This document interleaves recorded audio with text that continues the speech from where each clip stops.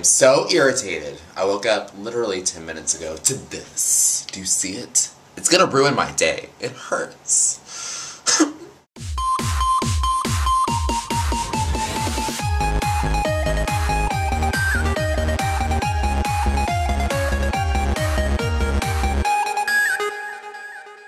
Last night I felt it coming on, so I used anti-acne treatment,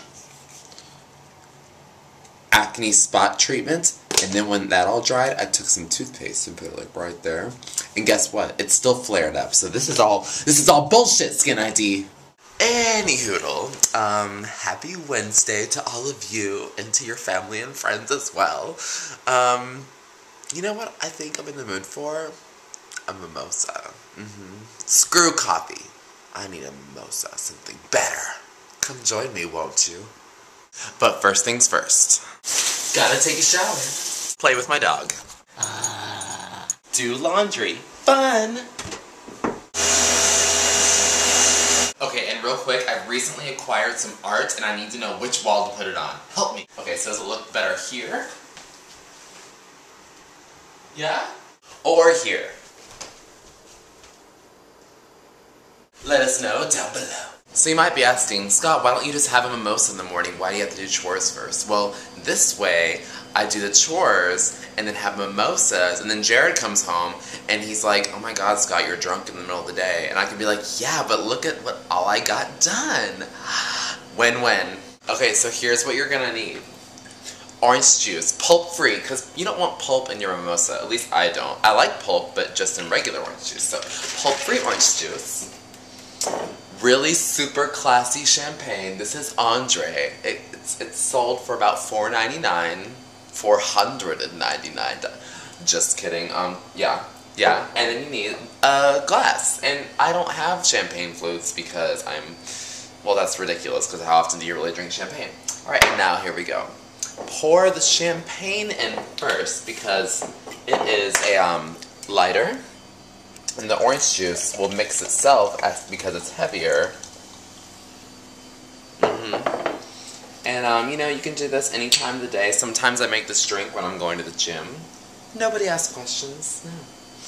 Pour the orange juice in about a 1-to-3 ratio. You know, mostly champagne. So, you know, so it's about like this. And then you just enjoy. Oh my god, it's so good. Who drinks coffee? And it's question time. I'm gonna try and fly through them because I have about 1 billion to answer.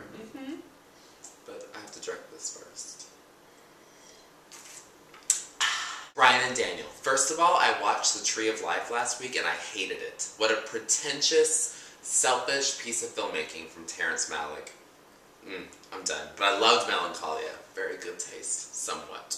You want to know who I think will make a big comeback in 2012. I think Mariah Carey is on the verge. She's in shape.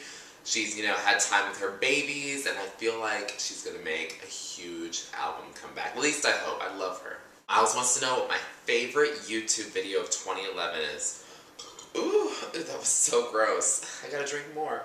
The Chloe Sevigny videos, if you guys see them, they parody famous actress Chloe Sevigny, and they always start off with, it's recently come to my attention that I love toast, or something like that. It's so funny. I'll post a link. You guys are gonna die. Ryan wants to know if we think he can raise $50,000 for his new documentary. I think he can do it. Ryan, you have some of the strongest ambition that I've ever seen in someone, so whatever you say, you can do. I believe in you. And I will even donate some money. Roland wants to know what are some of the goals I have for 2012. Well, I would like to figure out what the hell I'm doing with my life, and at this rate, you know, it's just gonna go down the drain. But that's my #1 goal, so we'll see what happens. Wish me luck! And to answer my question from last week, what is my favorite movie of 2011? It's a tie between Woody Allen's Midnight in Paris, so good, go rent it, it's out now, and Scream 4. I'm a huge Scream fan, and the 4th one was really, really good. And now it's time for my brand new segment, Ask Scott. If you weren't here for last week, you can leave a comment down below asking me a question about anything, and next week I'll pick 3 questions to answer. Live, or not live, whenever you're watching it, and I picked 3. So here we go. Totally Bubbles Ducky asks, am I excited for the Hunger Games?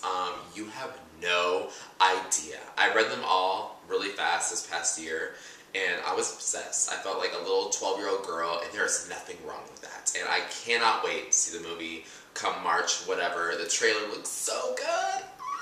Nikki Yam Forever, I think that's how you say it, wants to know if I do drag, and if I do, have I ever been entered in any contest, or have I won any?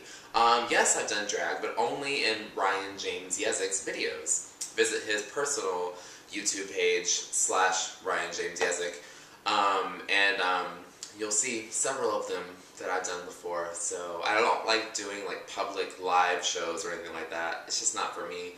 And so no, I've never won any contests except for, just being generally amazing.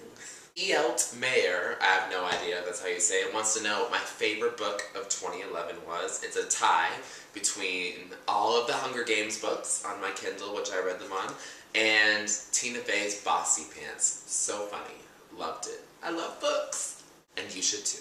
Bonus question, because I failed to answer it last week. DDDPPPDDD1 asks, who in the hell was my Secret Santa? And I forgot to tell you guys. I thought it was kind of obvious though, so I guess that's why I didn't say it. It was Miles. Yay! I love you, Miles. Mwah. Dirty. Alright. So my question for you guys is, when do you think it's okay to drink during the day? Like any time of the day? Any day? Like, is it always okay? You just let me know down below. Oh. Ooh, girl, it's kind of hard to drink really fast carbonated stuff. Okay, I'll see you guys next week. Bye.